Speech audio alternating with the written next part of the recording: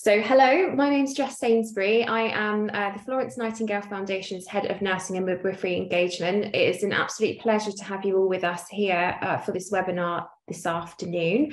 A bit of housekeeping before we start. So you're already doing it, but if you could please introduce yourselves using the chat function, let us know who you are and where you are from. And if you have any social media handles as well, please do include those and we will give you a cheeky follow back. So for our audience members, I know we've probably been doing online meetings for some time now, but if you could pop yourselves on mute during the content, there will be some interactive elements of the webinar. We will be encouraging you to get involved in discussion.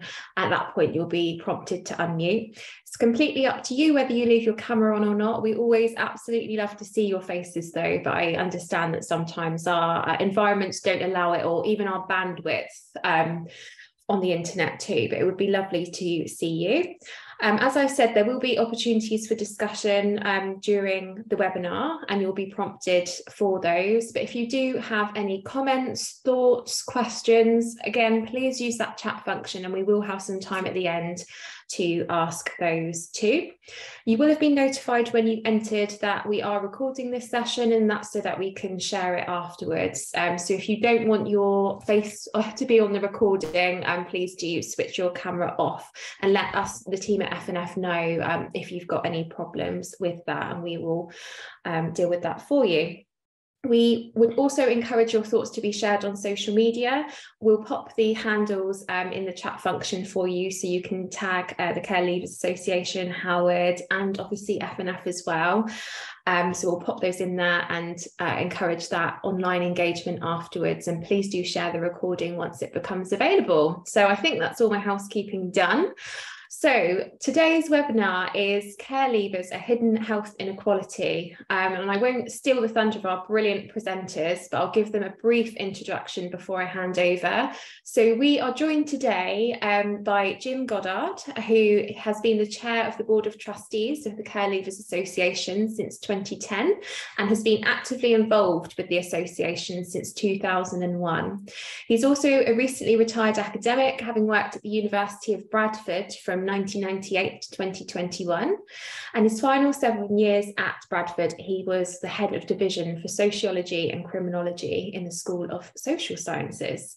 He's also the author of numerous publications on issues affecting looked after children and adults who were in care as children. Absolute pleasure to have you with us today, Jim.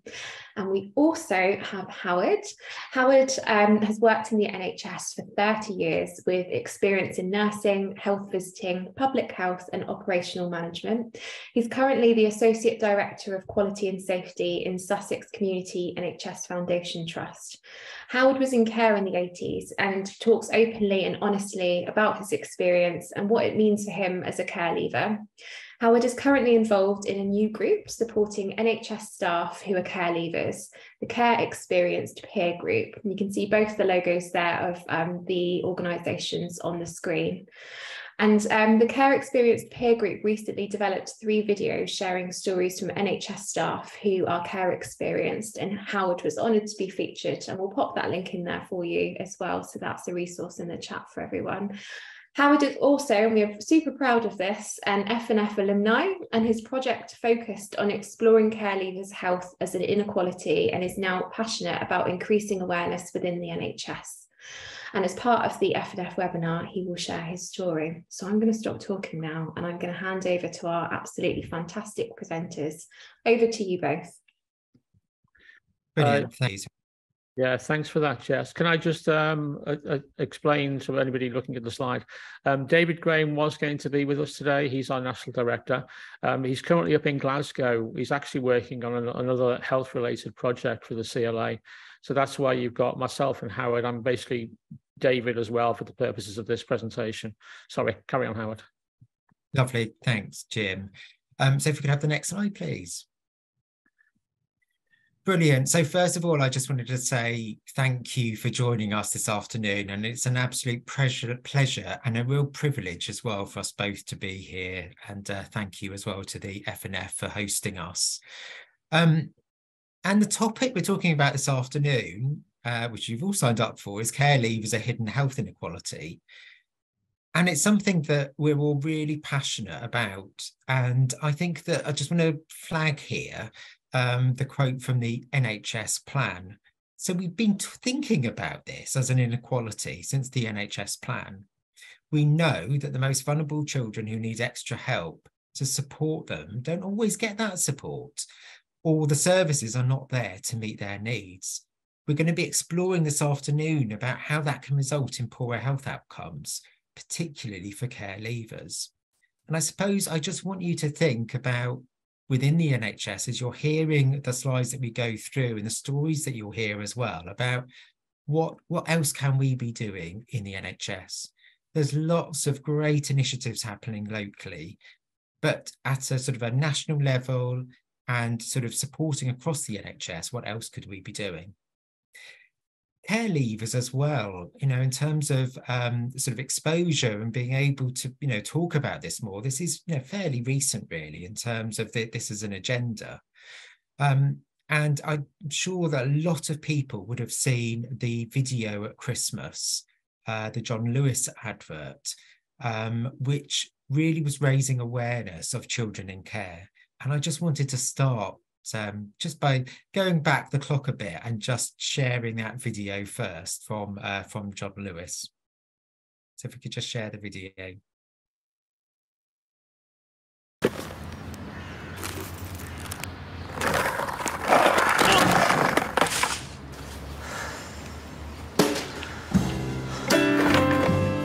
Yeah, we can't wait. We got any peas? We're really excited. Merry Christmas. All the small things, true care, truth brings. You I'll okay? take Yeah, I'm fine. your ride, best trip. Always, I know you'll be at my show, watching, waiting. How did it go? Yep, nailed it. Commiserating, say it ain't so. I will not go. Turn the lights off. Carry me home.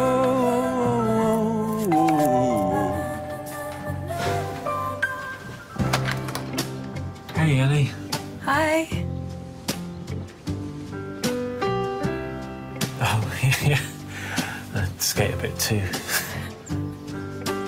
You want to come in? It's cool. It's not as good as yours, I don't think. Oh, well, I just have a few stickers, that's all. I'm gonna get some stickers for you.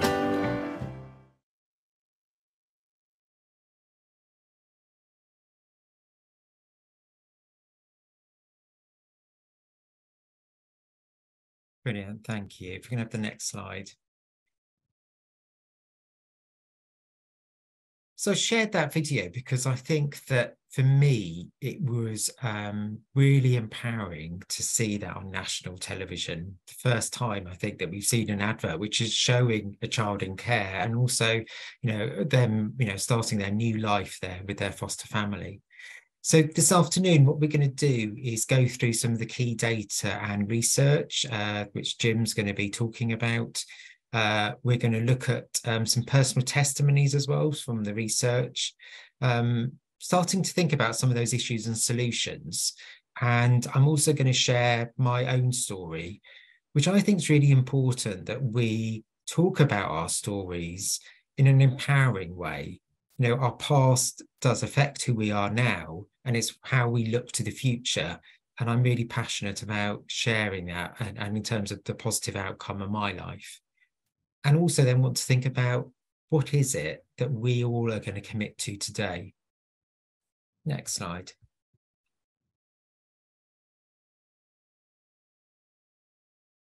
Okay, so this is my introduction very, very briefly to the Care Leavers Association.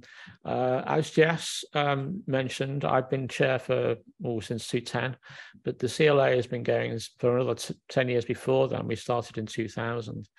And we are, as it says there, for care leavers of all ages. So we go from 18 to 80 and beyond. In fact, we've got some very elderly members.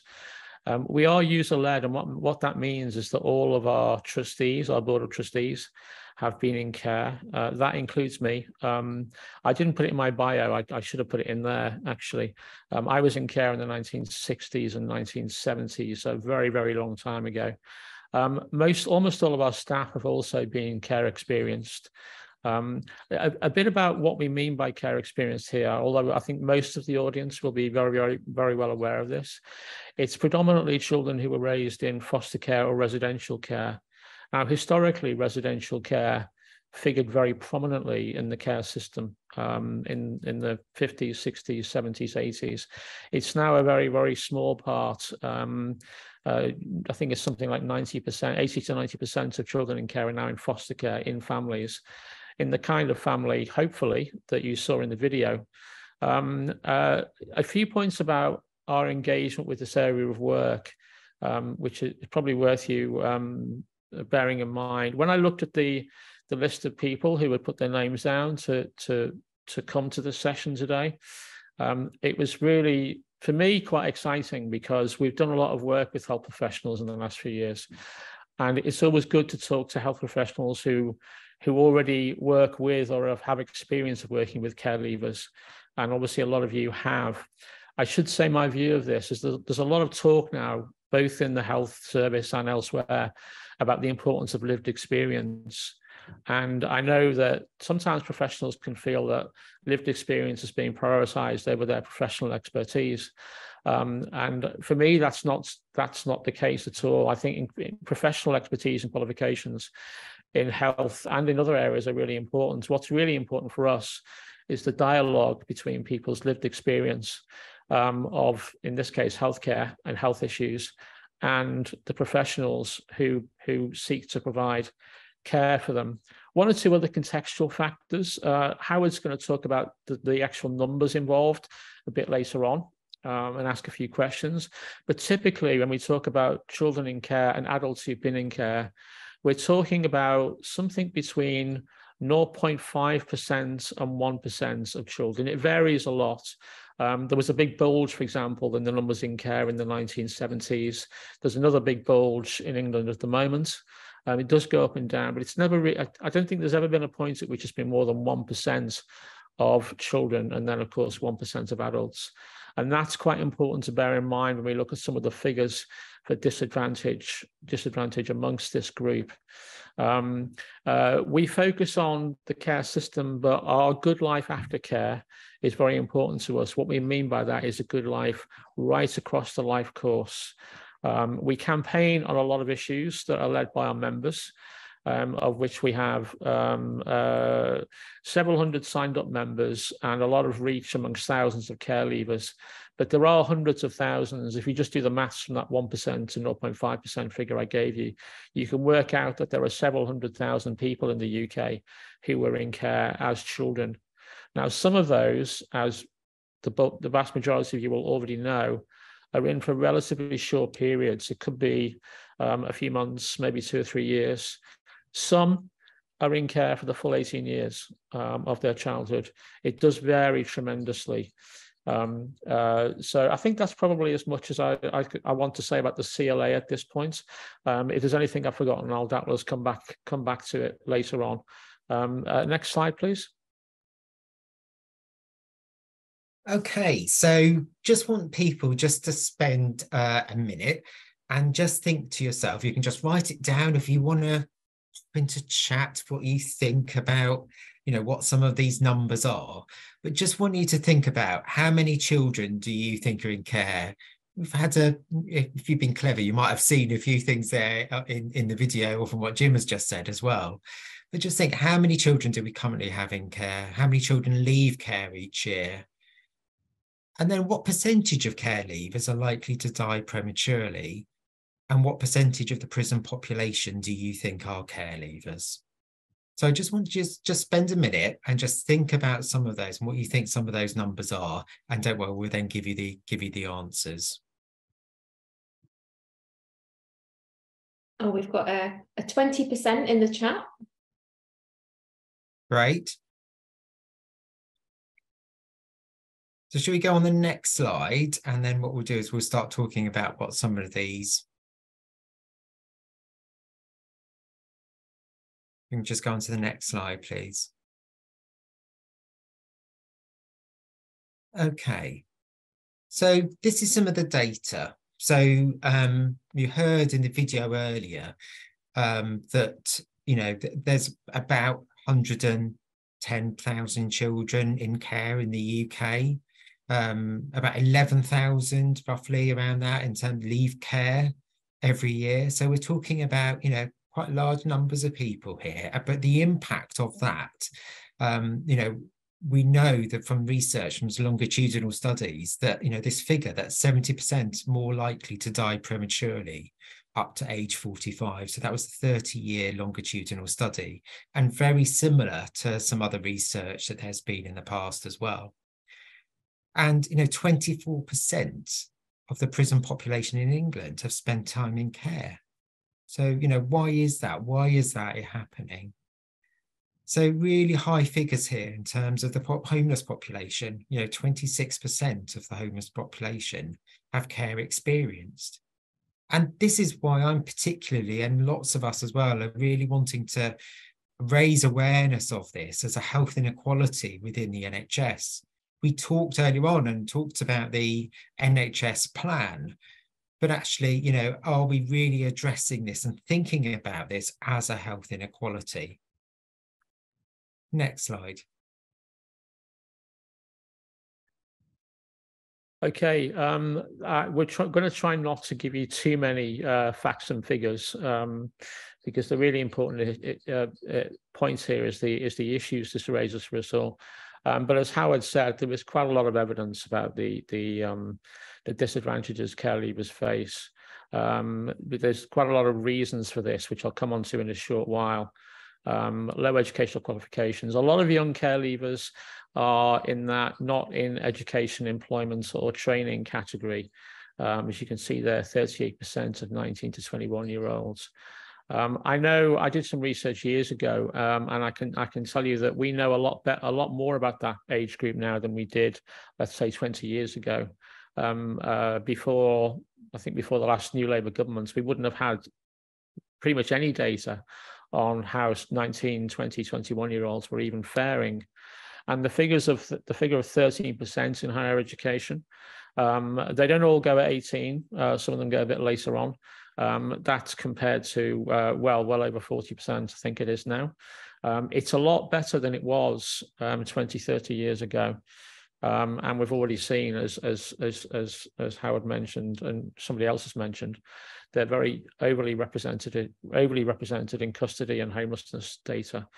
We did for our health project that we did, which we'll come on to later on, quite a lot of digging into what had already been done on this subject in terms of health issues, and we found 100 separate reports on this issue.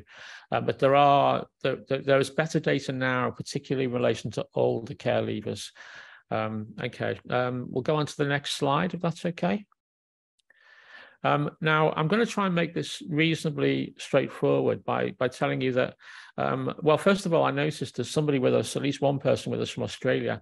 So I'm hoping we're not disrupting your sleep, but thank you for joining us. You might be interested to know that the kind of framework that I'm outlining here, I developed it with an Australian academic, Sue Ellen Murray, some years back.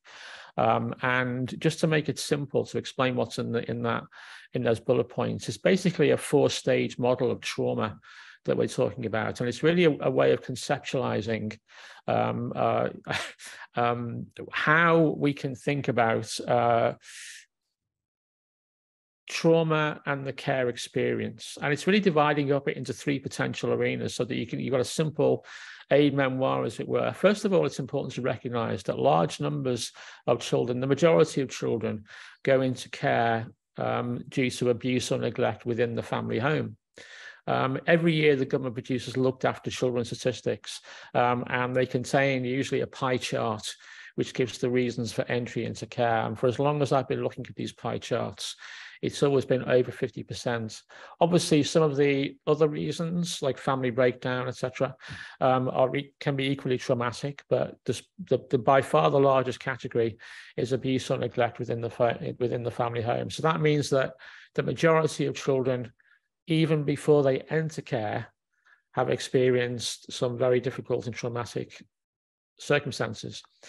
Now, the second point is quite important, that the entry into care itself usually is very traumatic, because even if it's entirely justified that these children are being removed from their home, and in the vast majority of cases it clearly is, nevertheless, they're not just being removed from the home, they're being removed from their neighborhood, the rest of their family, very often their friends.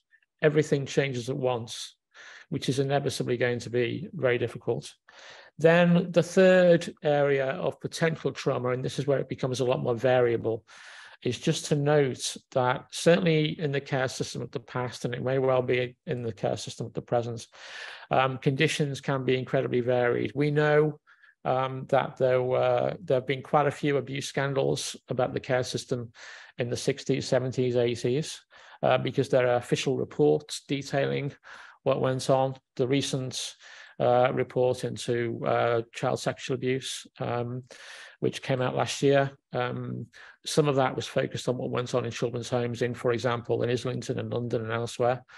A lot of the adults who lived through that experience are still with us. They are here now. They are patients in the NHS.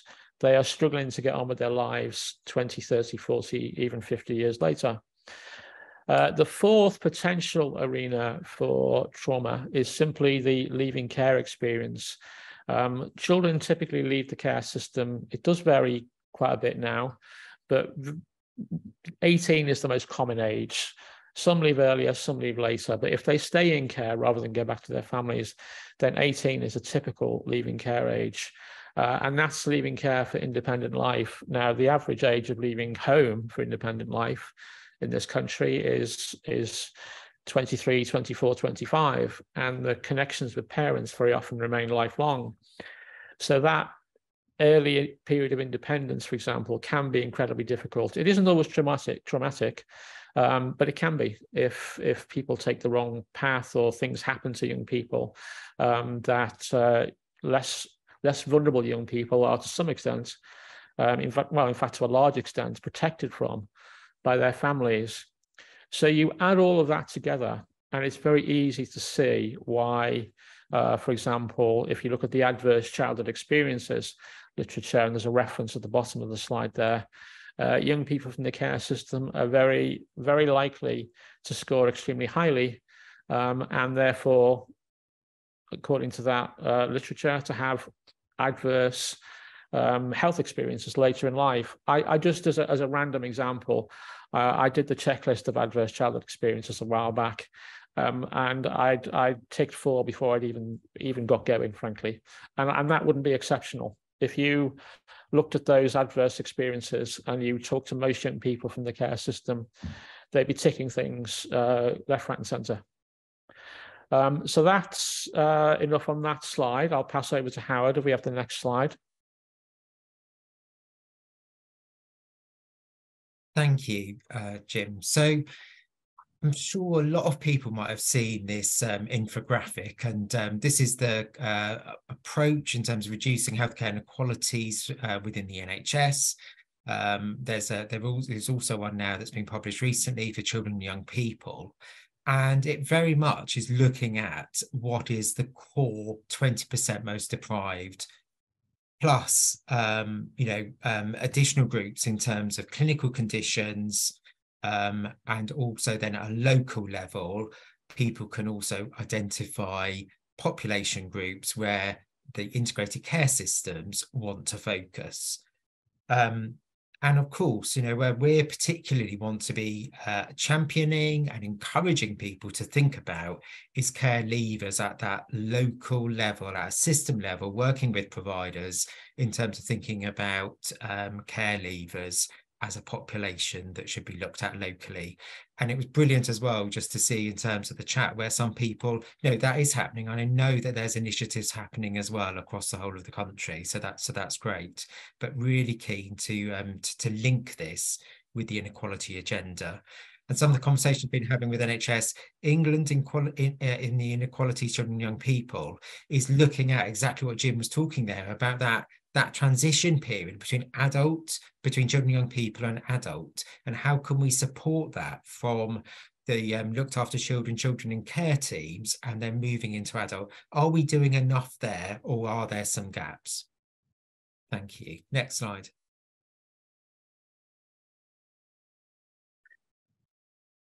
Okay, this kind of speaks for itself, really, as many of you will know. And I should say, one of the pleasing things about when I looked at the audience joining us today was to see the numbers of looked after children nurses and health professionals specifically working with care leavers.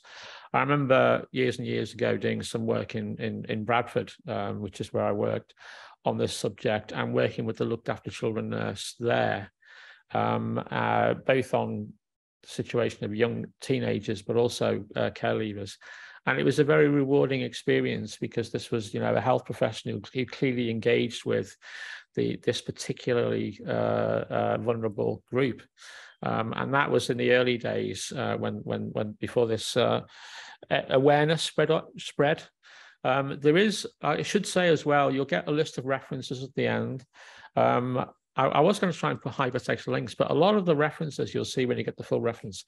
These days, fortunately, unlike the old pre-internet days, you can Google these and you can download the full report. And I particularly encourage you to do that with some of them, because they go into chapter and verse, particularly in relation to the lifelong issues facing many care leavers.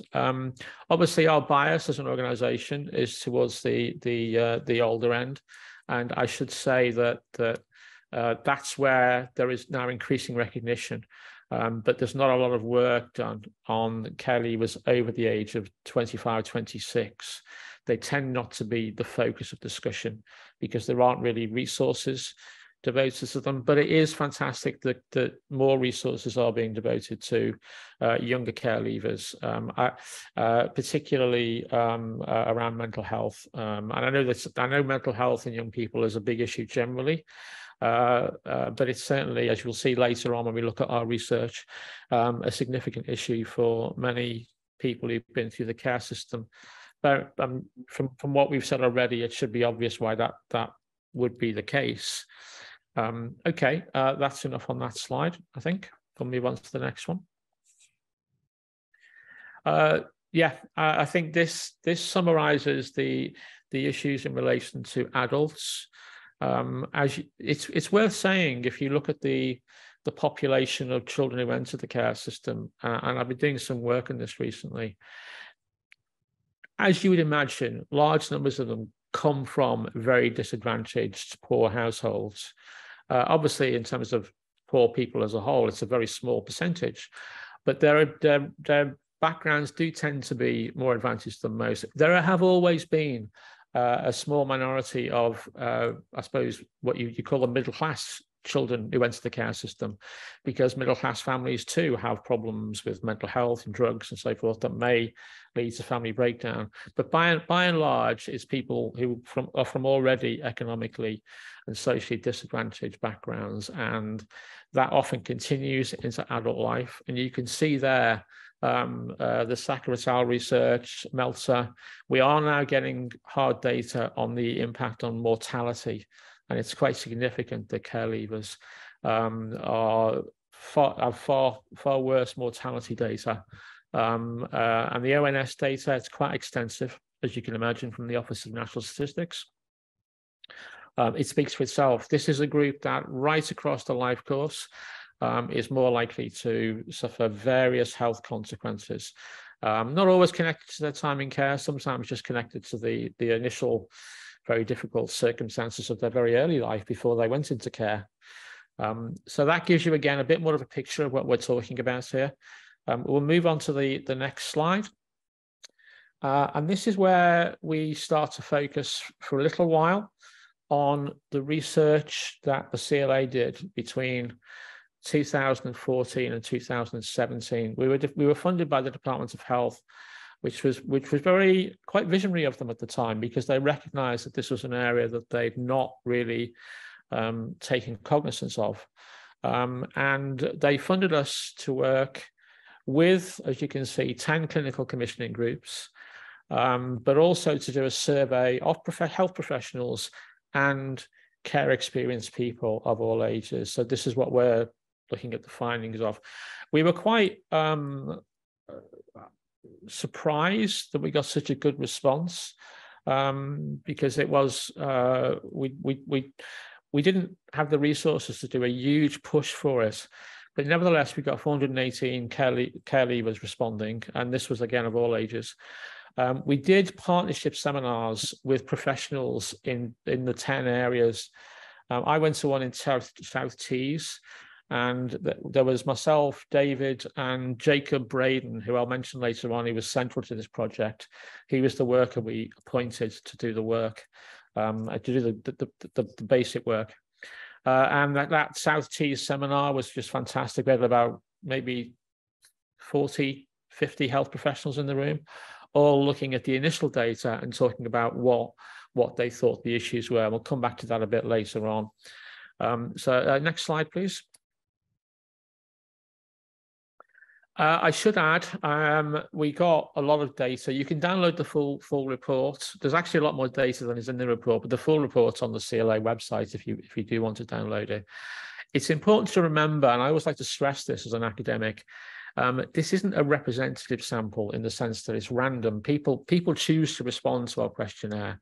So we're not saying at all that 76, 78% of care leavers are suffering from these experiences.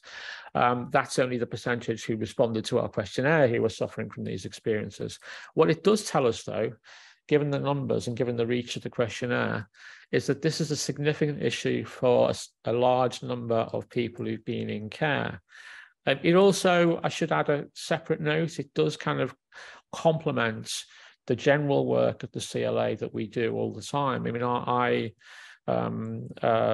run Zoom sessions once a month for people who've been care experienced. And David and I and other people have helped with phone calls and people who want our support. And there are significant numbers of care leavers who are dealing with issues of isolation that relates to their care experience and depression and so forth. But we'll come back to that a bit later on. Next slide, please. We did, with the clinical commissioning groups, we got 215 respondents there, as you can see, and these were the issues, and this was what they recognized from their practice, if you like. Now, in a sense, the people who responded are likely to be health professionals that were already interested in this issue and engaged. I mean, they're going to fill in a questionnaire response that tells you that straight away. And they noted these issues, and as you can see, some of them are mental health issues, some of them are to do with addictions, but there are some general physical health issues as well. I should add the area of need, this is probably worth flagging up there. When it refers to transitions between services, the big issue, certainly at that point, was the transition between child and adolescent mental health services and adult services. There were often problems in that transition from children's to adult services. There have always been physical health issues. If you go right back to the 1940s, one of the ways in which this issue got highlighted, which led to the 1948 Children Act, were people noticing the difference between children in care in homes very often then and other children. And it was obviously physically quite clear that some of these children who were overweight, who were lacking in exercise, they just physically looked different from other children in schools. Okay, so we'll move on to the next slide. Now, this is by way of an introduction to the bit of our presentation where we're going to invite you to discuss some of what we've found and some of what care leavers have been telling us. Jacob Braden, who I mentioned earlier on, who sadly died a year, well, more year and a bit ago now, actually, more like a year and a half, worked with us very extensively on this project. And this was his baby, this 45 care leaver friendly ways pamphlets that he produced. It was essentially based on what care leavers were saying about how not just health professionals, but others should deal with them when it comes to dealing with health issues. It was a guide to working with care leavers of all ages. And it was a very interesting response that we got to this pamphlet when we've given it out to people. It was one of our most popular downloads, for example. And when we give it out, people tend to pick it up and use it. Whereas the report, they tend to just read, absorb the lessons, and then move on a little bit. So the next bit, what we're going to do, we'll move on to the next slide. There are 7 of these slides which take you through the booklets. And one of the reasons we included this was we wanted both Howard and I to give you a chance to engage with us, to ask questions, and to comment on the sort of things that care leavers told us around health. So I'm going to go through the first 2, and we're not going to go through all of the points made on these slides. I'm going to pick out a couple, but you can obviously read them yourselves, and then we're just going to invite you in the chat, or even if there's scope for it, just to ask us questions or make comments. And if there's nobody, if it works, we'll try unmuting your mic so you can just ask us questions about it. I should say that the people in the pictures are people who work with us on the health project. That's why they're there. So from this one, I'm just going to pick out a couple of points which I think are quite important. That second point about not assuming that young people in care, or adults in fact, were in care because they were in trouble, that they themselves were troubled. It's quite an important one. I've kind of lost count of the number of adult care leavers who tell me that when they admit, if you like, or confess, as they often term it, to people that they were in care, one of the most common questions is, what were you in for? As though they were put in care for a reason to do with their behavior. If you go back to that data I mentioned, that pie chart around reasons for admission to care, the behavior of the child is routinely 3 or 4%, very rarely more than 5% of the reason for admission to care is to do with the actual behavior of the child, that they're uncontrollable or something else. One of the great things about that video that we saw from John Lewis is, before it came out, I should say, a lot of people, care leavers I knew, were kind of slightly dreading it. They were thinking, are they going to get this wrong? Because people who've been in care are so used to being stereotyped, and the response was almost universally positive. It was kind of a wave of relief and a sense of feeling, for some people, particularly those who've been in foster care, validated, that their lives had been made visible to the UK population, particularly at Christmas time, which can be difficult for the care leavers. The second point I want to make from this slide is that very often care leavers are used to keeping quiet about their care experience. And that might mean that in a patient context, things that from their past that are relevant to their present health may not get raised. But that doesn't mean that they're necessarily embarrassed or don't want to talk about it. It may just mean that, as Jackie kind of says there, well, this is not just Jackie's comment, this is the comments of other people as well, that asking questions about their time in care may be relevant. And if it is relevant, then that you should essentially feel you can go ahead with that. So are there any points that anybody wants to make about anything on that slide, or indeed anything that we've raised so far? I'm going to suggest that in the first instance, people put it in the chat, because then it might make it easier for myself or Howard, depending on the question, to respond.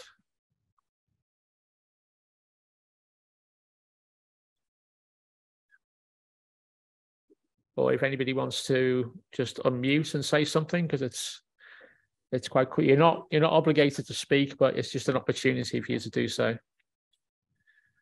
Or shall I just move on to the next slide? I should add as well, we did say at the start that if you do have any general questions, we'll try and make time at the end for them as well, for a bit of a discussion. All right, should we move on to the next slide? We do have a hand up. Okay, sorry, I can't see the hands, but carry on, Jess, sorry. Julie, Thank you very much. Thank you. I'm listening with great interest. So I work in Buckinghamshire, and a little while ago, our corporate parenting panel asked us to demonstrate more overtly how we reported on the views of the young people that we are in the business of trying to support. And I have to say, on the one hand, whilst we might be conceited enough to think we do it all the time, it's not always that straightforward to do. And I wonder if that's any part of today's presentation or not. I think probably Howard's in a better position to comment. It's not in the presentation as such, but that difficulty of recording care experience, particularly in social work or health settings. I'm not familiar with how it's done. Are you aware, Howard, at all, or any thoughts on that? Certainly in terms of care experience and care leavers, it's not something that we capture at the moment within the NHS. And I see something there in the chat as well about, you know, the discussion, the debate about care leaver becoming a protected characteristic, which we do talk about later, and that is one of the sort of the recommendations as well, isn't it, from the care review? But yes, certainly within the NHS, and I think that's the biggest thing, is that actually we don't know who is care experienced. As you know, as we were talking about, you know, there's almost that feeling of sense of shame, and you know, people don't want to always own up and talk about it, because you feel as if, you know, the reason why you're in care was because you've done something wrong, or, you know, what you experienced was your fault. So so I think it's a really really sensitive subject, but at the same time, you know, I think we've got to be exploring how do we support people to share that they are care experienced, so that we can then support them in their health. Thank you. To me, it speaks to point number one. Our role is to support, not do more harm or do unto. And how can we improve our services and responses unless we hear firsthand in a meaningful way, not a key performance indicator type way? But thank you. Oh, we love a KPI in the NHS. Oh, thank you. Thanks, Jenny. We've also, sorry to interrupt, we've also had one comment in the chat from Claire, who said that it's really good to reflect on as a professional, to be considerate of this, a reminder as to our role for care leavers. Oh, thanks, Claire. That's really helpful. That's good to know. I think probably, Jess, if you're able to keep an eye on the yellow hands going up, that's great, fantastic. We'll move on to the next slide. I should, in relation to the previous comment, before I go into this, it's worth mentioning my experience in higher education is that, for example, when care leavers enter HE, they're supposed to declare, well, they're invited to declare that they're a care leaver, because then they can be offered extra help. And it's routinely known in HE that large numbers of young people do not do this. And obviously, one of the things they're doing is they're saying, I want a fresh start. I do not want to be identified to anybody as a care experienced young person. Now, obviously, that can be particularly related to young people being 18 and wanting to escape from their past. So there's an element of it being a teenage thing, but there's also an element of saying, that was the past. I'm moving on generally. But, and here's an interesting point, sometimes the past comes back. So it may be that at a particular point, a care experienced person does not want to engage with their past, but later on, sometimes decades later on in their life, they do, because the connections to their present somehow become more obvious, more overt. I've got a question, sorry, comments in the chat, but I'll come back to that later on. There were a few things I wanted to highlight from this slide. The first one is point 9 about relationships. One of the things to remember, particularly about older adults who are in residential care, some of these older adults will have been in the old institutions. The big old institutions run by nuns, etc., and with 50 and 100 children, we often think of them as part of history, and they are. But the people who lived in them are still around. They may be elderly now. I mean, even I was in big institutions run by nuns in the 60s, and those institutions survived through the 70s and in some cases into the 80s.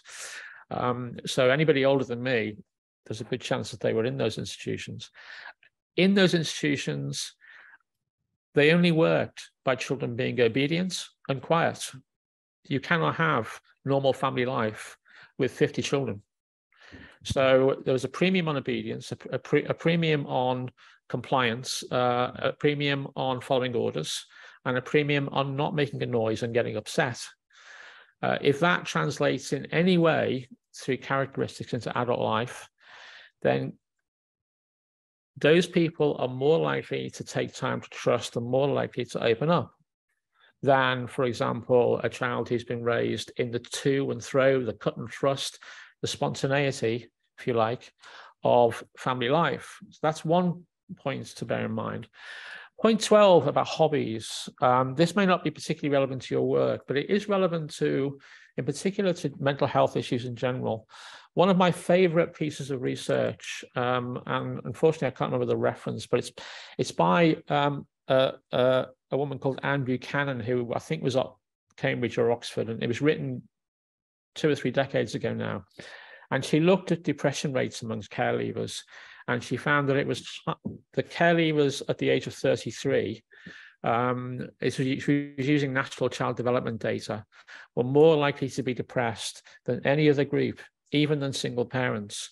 But one of the most interesting findings she noted was that the care leavers who had hobbies or pastimes, sports, games, whatever it was, were more likely to be insulated from depression and isolation. And that stands to reason.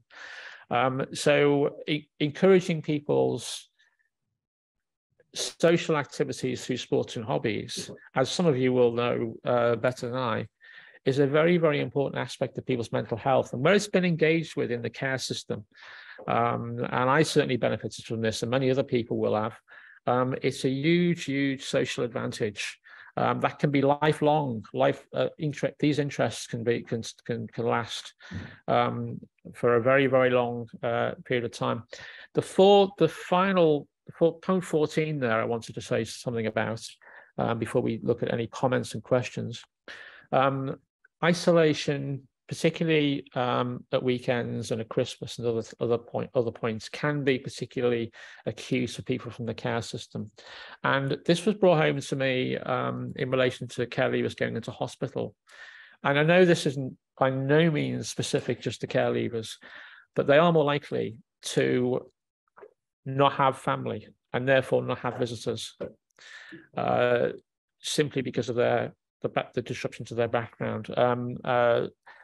You will already be used as health professionals to patients who haven't got those family ties and those the family support networks to rely on. But care leavers are certainly in that bracket, or some of them certainly are. Others, of course, have made fantastic transitions to normal family life, for want of a way of putting it, and have the same support mechanisms as the rest of us. But that risk of isolation, both in the home, but also in hospital and in healthcare situations, is quite real. So I don't know whether anybody wants to ask any questions or make any comments about any of that. I've noticed in the chat from Jess, yes, absolutely. We also have care leavers who are parents, and therefore we now have adults whose parents were in care, and in some cases that will have been, as Jess has pointed out, in those institutions run by nuns. Yes, exactly the point I was making.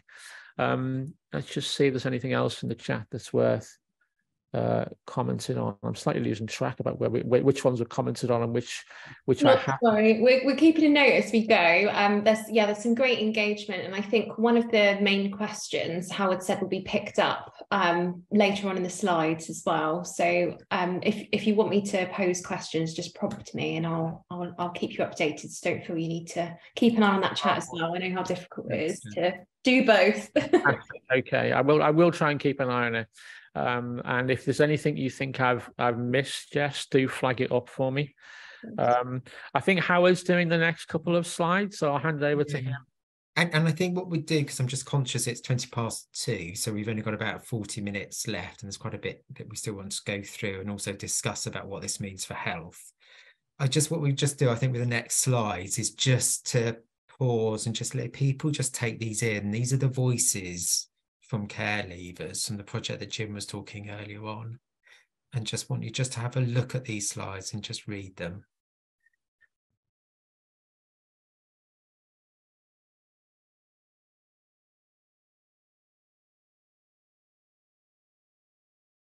And I think for me, I think the key, and you'll hear within my story, is around that the practical support is really important, but like we talked about, that cliff edge, which was being talked about earlier on, and that transition. So that support, it's that emotional support that people need that sometimes isn't there. You know, we want to be cared for, we want to be loved, and and that's sometimes certainly what I wanted as a child as well, and definitely about not being given up on. Okay, can we move to the next slide? We're keen to give you a 5-minute breather before we continue, you see, because we know what it's like sitting in front of the screen. And this is Jacob, who Jim was talking about earlier on, who did a lot of the work on this project. So real testimony to him. And I think, we know as well, in terms of the individual care that we want to provide as health professionals, we talk about individual care. We need to listen to people and hear people's stories. Do we have the time to do that? Big question mark, isn't it, in the NHS?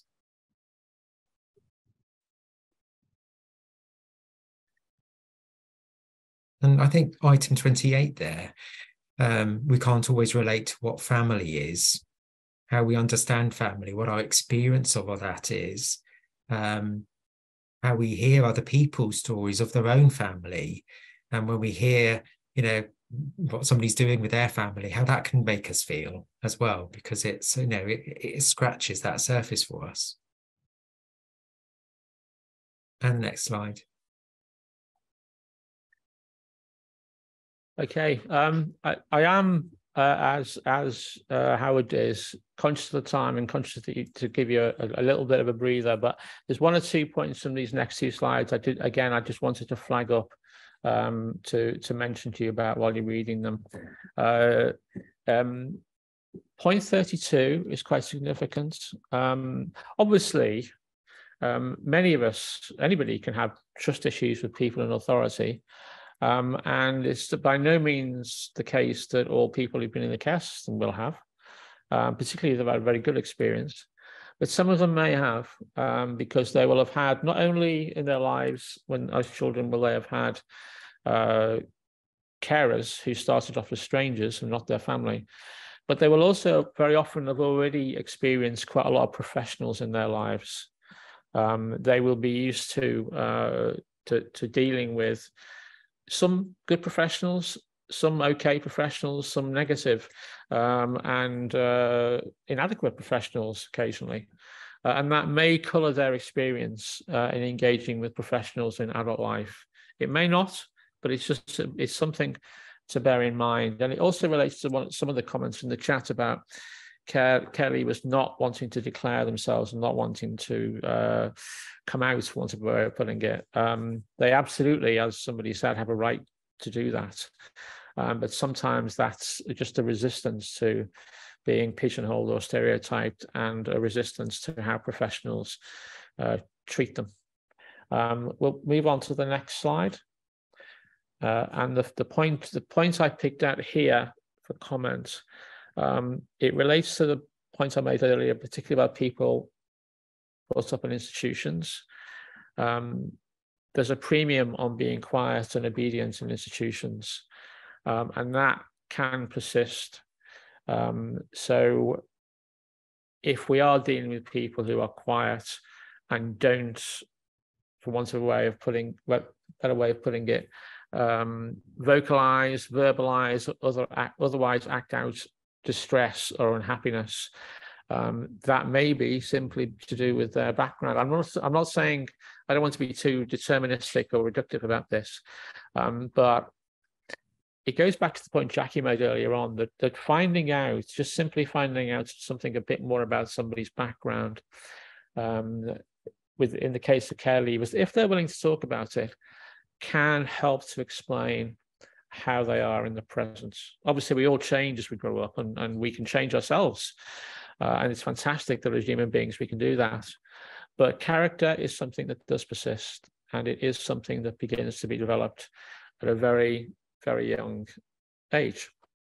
So then the next slide, and it is the final slide, I think, before we have a bit of a break. This is Jackie. Jackie was another participant in the health project, and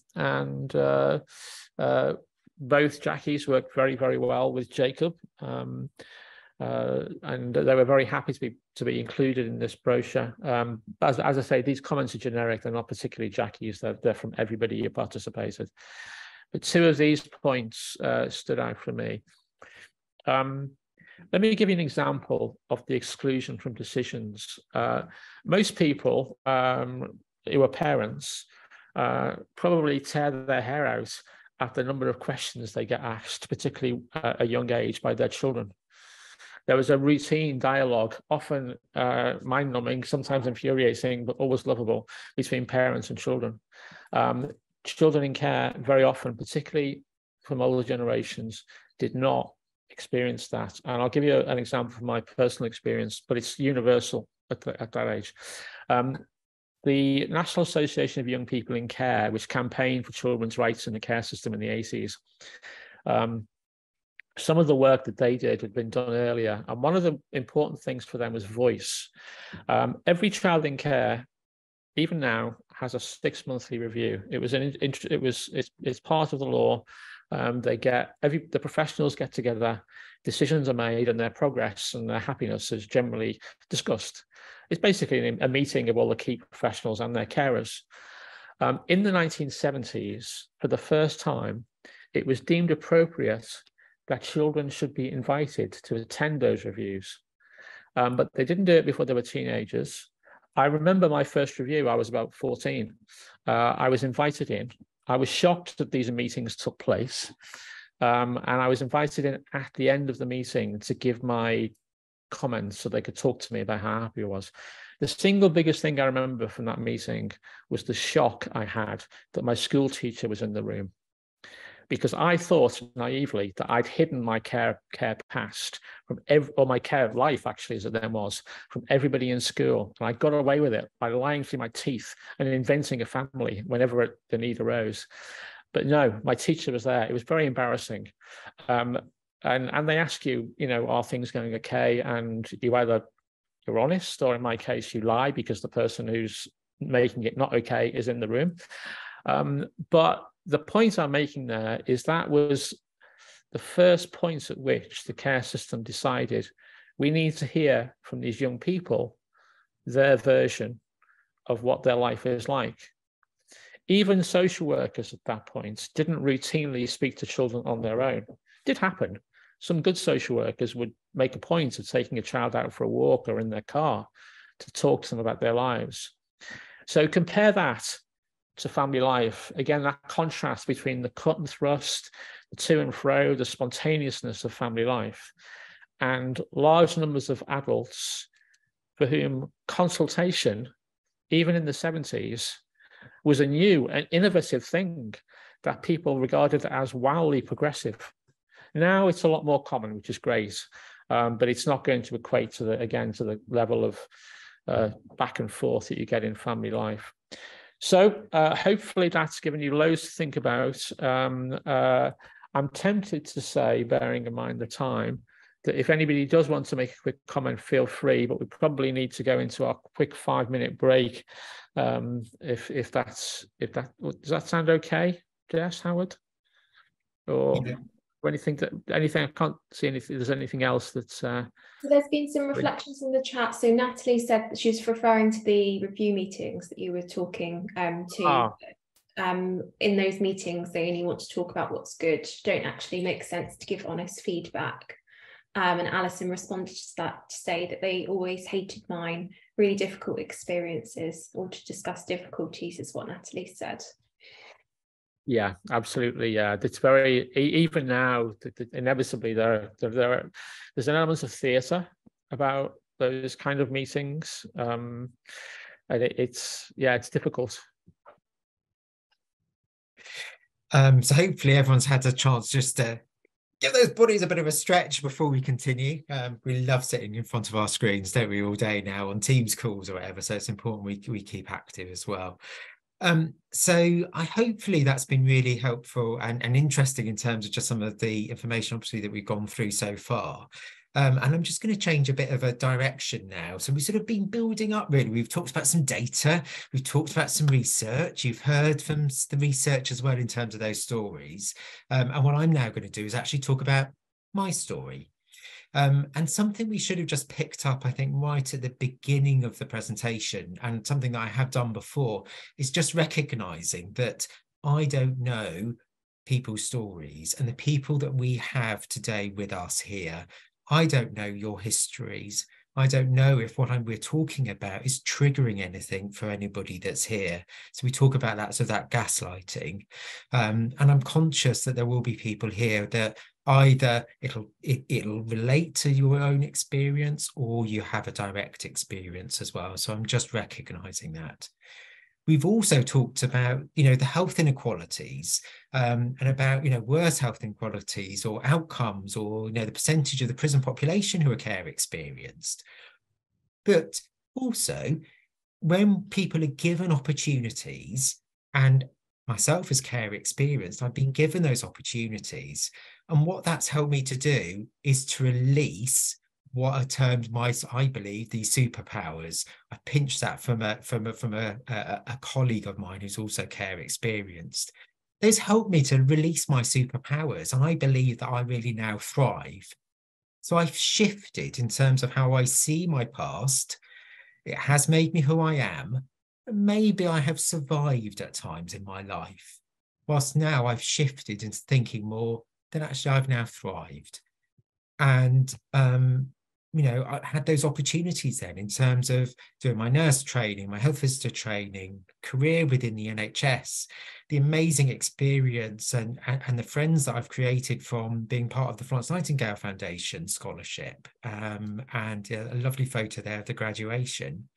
My amazing husband, we've been together 23 years, and is my real rock. So I just want to really flag that actually there's some really positive stories as well. So I'm just going to talk about my story, though, that led me now into care and how I feel as a care leaver. So next slide. Next slide, there you go. And as Jim was talking earlier on, there are multiple reasons why a child enters care. And I have put this photo up, and I'm going to be really open and honest, and I'm going to be sharing some really personal things with you this afternoon. And I feel very comfortable about doing that, because I believe that going forward for the rest of my life, I want to make sure that I'm raising awareness of care experience and how we can reduce that inequalities. And I want to be using my story positively. And for me, this was my experience of my childhood. So in my birth family, I would do this literally. I would have a door. I would have a chair that was underneath the handle. I had a cabin bed where I used to hide underneath the cabin bed with the desk pulled in, and then I would be hiding underneath the bed. So no one could then come in. Experienced and saw a lot of domestic violence. Police weren't interested because it was a domestic. So mum experienced quite severe. Fortunately, I was then left with my father, and then the abuse then turned on to me. Came to quite a head, police involvement, and I was then taken into care at the age of 14. But the experience and the reasons why I was entering care had really started from about the age of 5. So we talked to anyone about those adverse childhood experiences. So there was that abuse that I was experienced, but also then how I was taken into care, and how at that time, both the police and social services didn't believe my story. And how I would then it was agreed that I could remain in care was by a social worker taking me to my natural father, who had been voluntarily sectioned at the age of 14, sitting in Graylingwell, which is the local mental health hospital, and saying to my father that I didn't want to live with him anymore. And that's what I had to do at the age of 14. Otherwise, I was going to have to remain living with him. And that was, that was in the 1980s.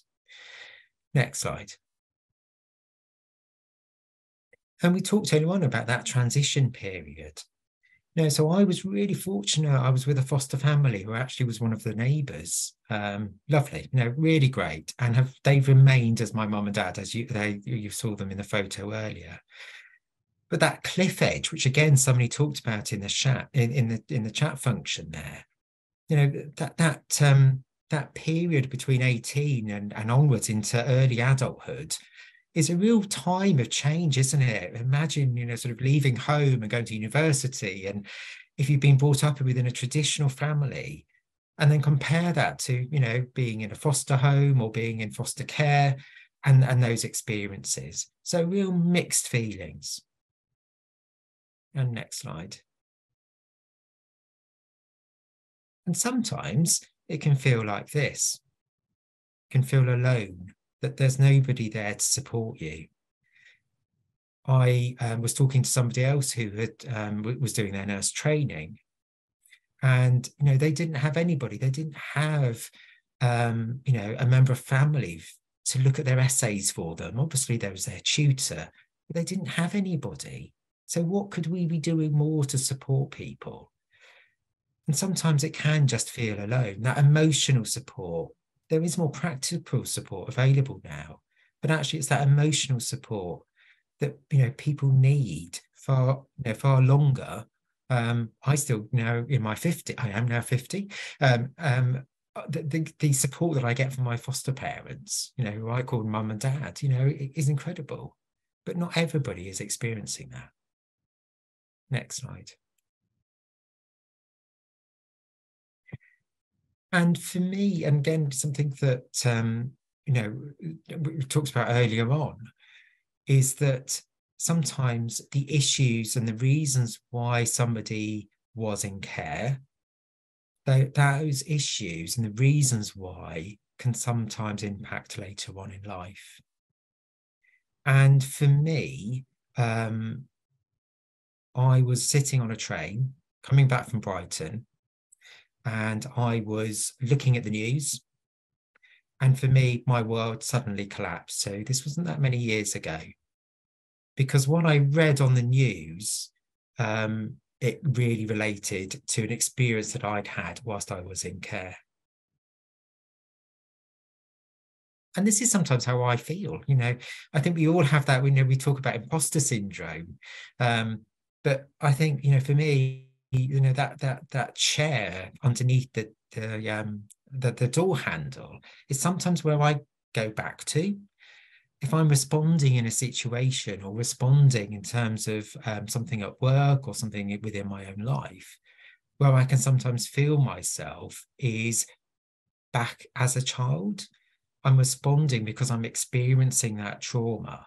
And for me, sometimes it, as Jim was talking earlier on, that, I mustn't make a mistake. I've got to do the best I can.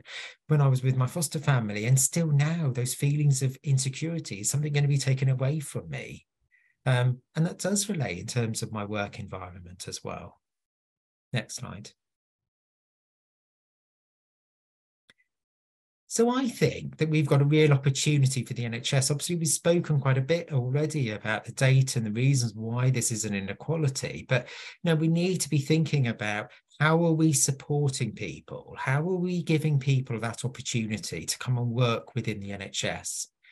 How are we supporting that recruitment, that support for members of staff throughout their life? As you've heard about my story, the reasons why I was in care, but then what the experiences that I had whilst I was in care, that support is often needed then later on in our own lives.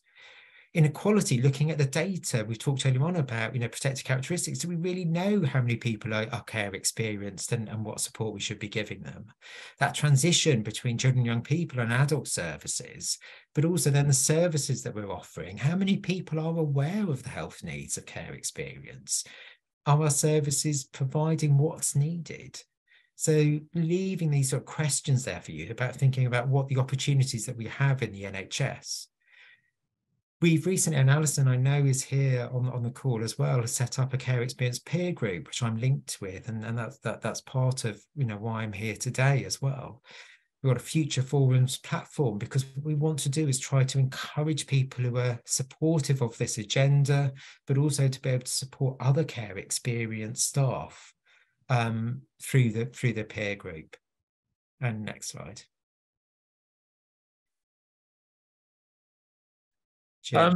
Yeah, we're moving.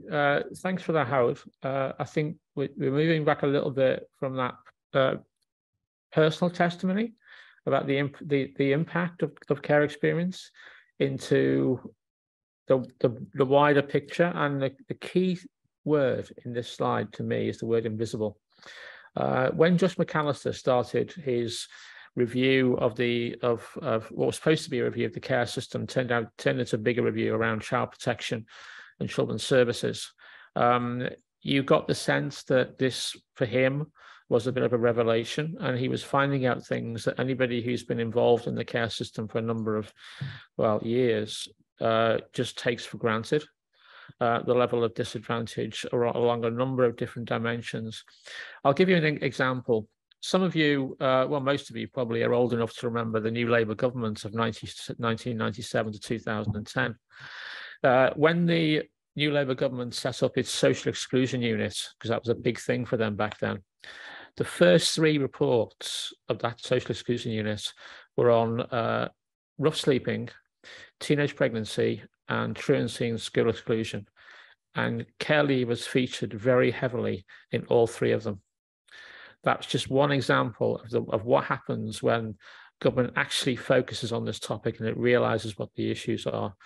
It is a bit of a revelation, but generally speaking, for most of the time, it can be pretty invisible. So next slide, thanks.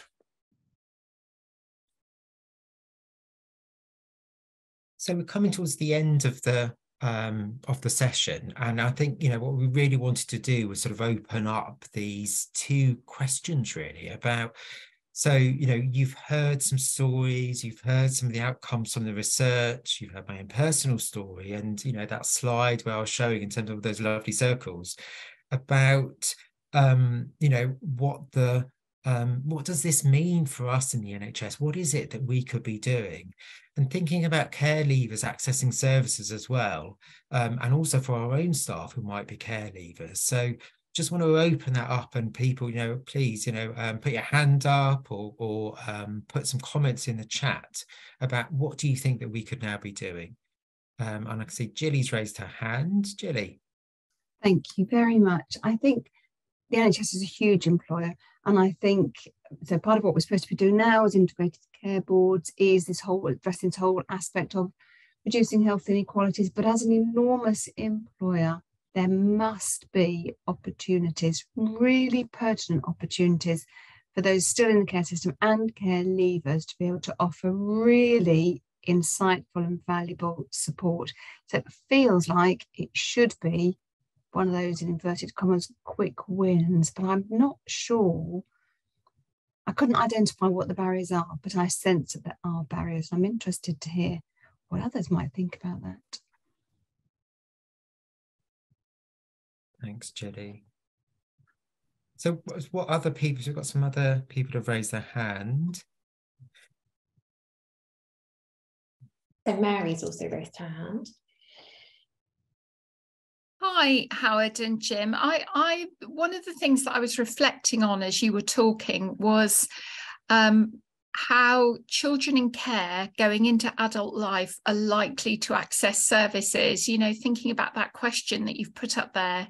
Because in my previous experience as a midwife and a health visitor, we know that there are groups of people who don't access, for instance, medical services in the same way. And that can be everything from really straightforward drop-in clinics, groups. And I'm thinking about the groups that we know that find that difficult, including gay couples, Roma, Gypsy and travelling families, any sort of, you know, slightly more marginalised group within that local community don't access services in the same way. I'm making a big assumption here that also might apply to care leavers. But have you got any evidence of that throughout the life, the adult life of a care leaver, that might still be a stumbling block? Even GP appointments, things like that. Yes, I mean, definitely, Mary. I mean, I think in terms of that access, but also the, you know, how people can potentially view the professional as well, from the experiences that we might have had as well. You know, and, you know, talking earlier actually with some of the children in care team within the Sussex community, and, you know, that transition bit and doing the health assessments, and then that support in terms of that transition period and helping people to access health. You know, we talk about like a corporate parenting role as well. And I think for me, there's something about the NHS, you know, I still do rely on my mum and dad, my foster parents, and to support me and to help me in accessing. And I talk about how I feel and about my health. And actually the NHS, there's something for me, I think, that, you know, as the NHS, I think we need to be thinking about what role do we have to help people to talk more about their health as care leavers ourselves. Yeah. We have another hand up from Jafundi. Apologies if I've pronounced your name wrong. Please do correct me. No, you got it right. Yeah. So, hi. So basically, first of all, thank you so much. What an amazing session. I'm glad that I signed up for it.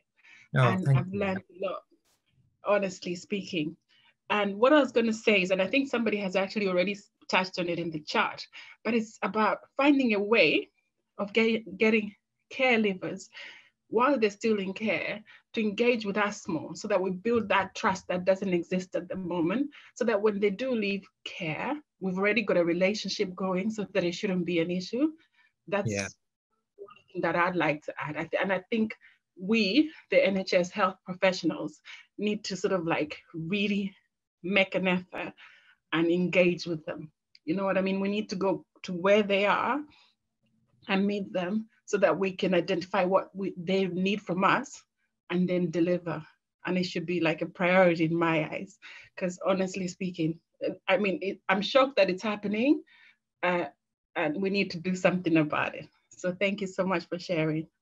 Thank you, Jacinta. Thank you. That's great. And I think, you know, I think a key message from today is about, you know, encouraging people to talk about this more, and raising awareness of this as a health inequality, and that it is the civil, I believe it's one of the civil rights issues of our time, when we're talking about the thousands of people that have left care, and how, you know, care experience, sometimes people have felt very let down by the system or by their families, and how can we ensure now that we're not repeating that later on in someone's life.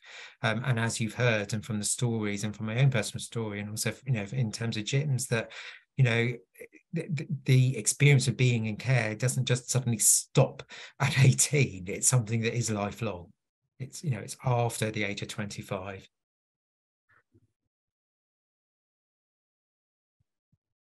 I know earlier there was a comment, Jim, from Claire around in the health reviews, the voice of the child, and there's been some discussion in the chat function as well about that voice, obviously thanking you, Howard, for your sharing your story. But I just wondered if you wanted to touch on that point.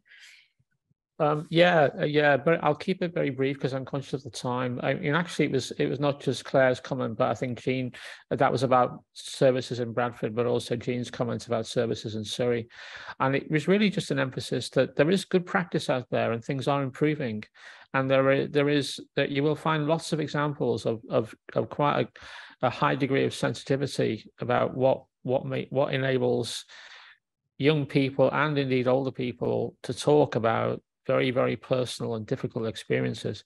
And I also noticed Natalie's comments in the chat about what she called as the game-changing approach of her GP in allowing her to open up about and learn to trust and open up about her experiences. And I think I'm very sometimes you do get comments about not just about the care experience, but other areas that nothing's ever changed and nothing's ever getting better. But actually, things do get better, and you can find examples of it. And I wouldn't want people to feel that you know it's an endless battle. The children's rights agenda of the 1990s and beyond has made a big difference, and professionals have responded in some cases really, really well to that changing culture in relation to how we interact with children. So I think it was that really. It's just to point out that that we tend to focus on things that are going wrong and things that need doing, but it's also worth pointing out a lot of the good things that are already going on. Brilliant. Thanks, Jim. So I think if we could just move on to the next slide, because I'm conscious it's 5 to 3. And not going to go through this because, again, just aware of coming towards the end of our time.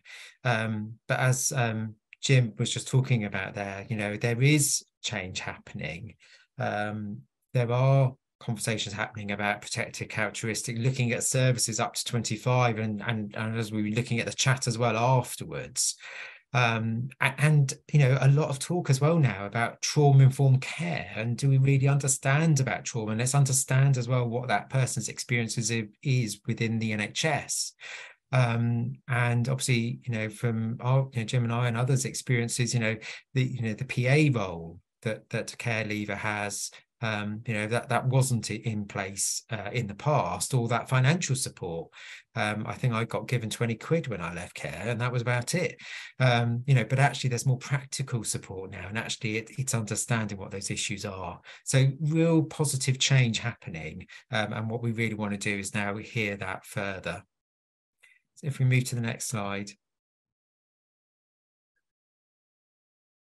So what we really want in terms of those opportunities, and I shared my, you know, the fact that I was given opportunities and other people here as well who have, and, you know, we have really thrived. And we do have these superpowers that I alluded to earlier.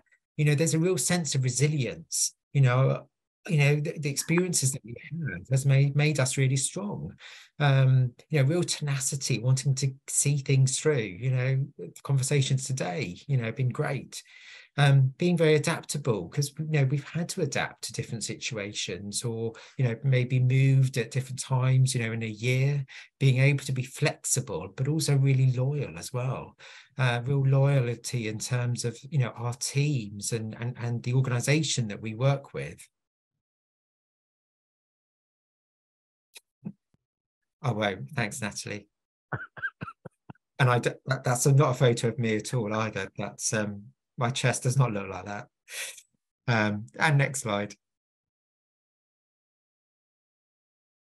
So there is some, you know, thinking about the future as well. I don't know how many people are aware that NHS England last year signed up to the Care Leavers Covenant, which is amazing. That's looking at improving access to careers, but also about increasing awareness of the health needs of care leavers. And I have the real privilege as part of the Care Experience Peer Group, sitting on the National Steering Committee for that rollout. And there are some ICBs around the country that are part of the pilot around that rollout this year, and it's going to be sort of ramping up over the next 3 years. So hopefully you will hear more of that, but also the learning from those pilot sites as well, we're going to be shared across. And obviously I've mentioned as well in terms of the Care Experience Peer Group that Alison's set up, who's on the call today. So there is stuff happening nationally, and there's also lots of local projects as well locally.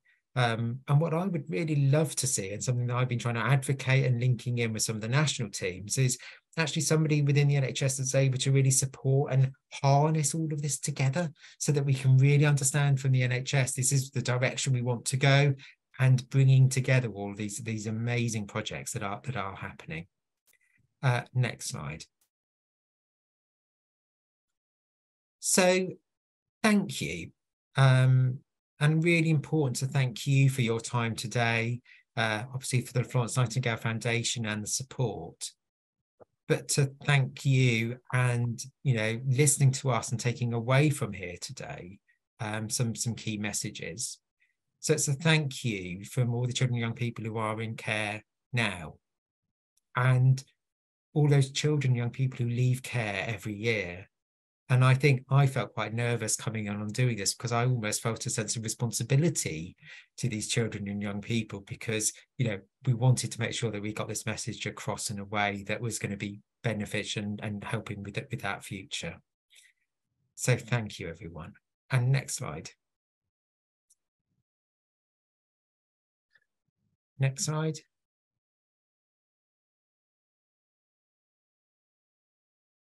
So just asking you really to think about, and maybe this will come as part of the feedback as well, about what will you commit to today? Is it that you're going to look at some of the research? We've got the references here, talking to your your leads locally, thinking about the practice and thinking about the services that we provide. So just want you to think about just one thing from today that you are going to commit to. And next slide. Brilliant. And then there's our contact details. So really happy for people to contact us. And we've got the link there as well for the Futures Forum as well. Brilliant. And I think the next slide has got the references on, which everyone always loves, don't they? A nice reference list. Yeah, just to add, as I mentioned, some of those, you have a rummage online, you can actually find copies you can download of several of them, and they are well worth reading.